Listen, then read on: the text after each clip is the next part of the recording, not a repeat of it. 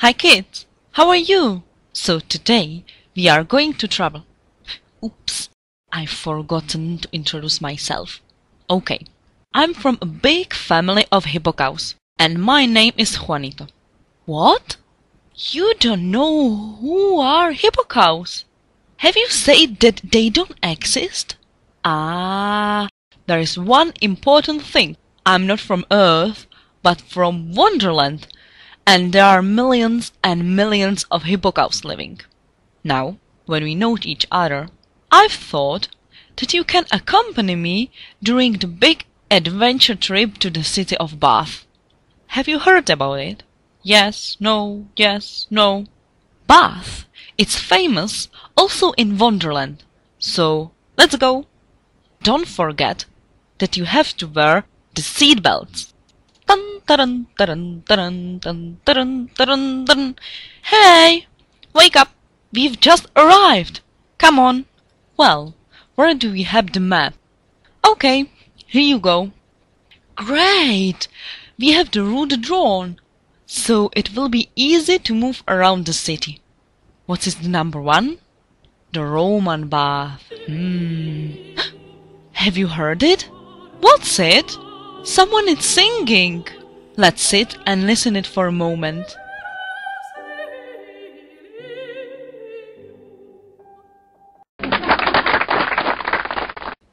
Okay, it's time to visit the Roman bath, the most important monument in the city of Bath.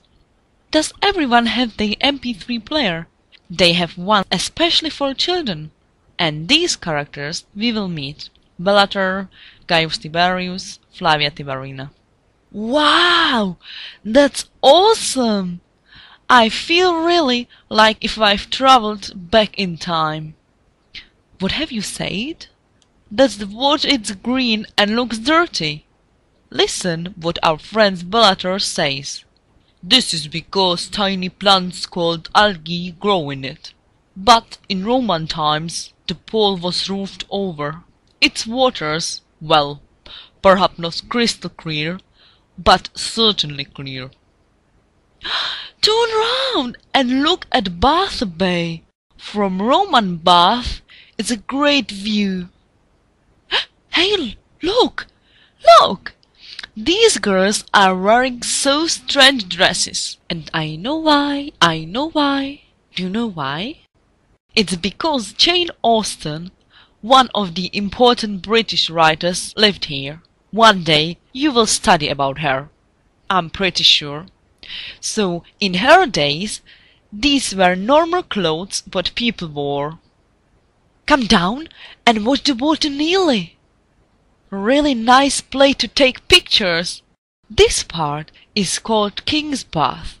This is the site of the ancient sacred spring, where hot water at a temperature of 46 degrees rises. Incredible, isn't it? I've enjoyed the visit of the Roman bath, but we have more things to see in the city of Bath, so come on. Wow!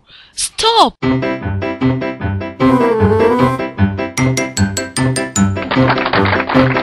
It was fantastic! It looks that Bath is a city of a street artist. We are in Victoria Park. Yes, good idea. We can have a lunch here. It's a nice place. Do you see the mini-golf? What's a pity. I'm so full. I can't play it.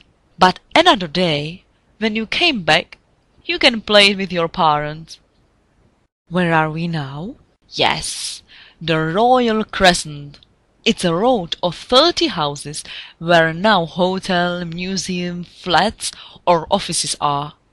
It's so big, I can't almost take a picture of all of it. The number 15 in the map is circus. But do you see any circus? Ah, okay. It's because the houses form a circle. What are the people doing? What's a great echo? Let's try it.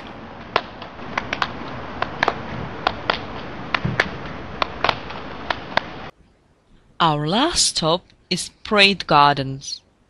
Again? Another statue of a pig, and this time with a man. Why? I will ask it. Wait.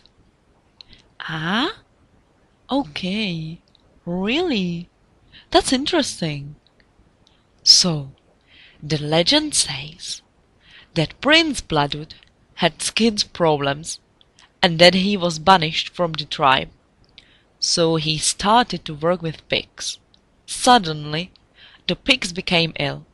Once, the pigs began to wallow in the hot muds that they found, and when they came out, they were cured. Prince Bloodwood jumped in and bathed himself in the mud, and his skin was clear. Bloodwood returned to the tribe and became king. In that mysterious place he started to build the city of Bath. Look, we have a great view to the Palm Tree Bridge. Oof, I'm quite tired. And you? I think that we will finish this adventure relaxing in these deck chairs.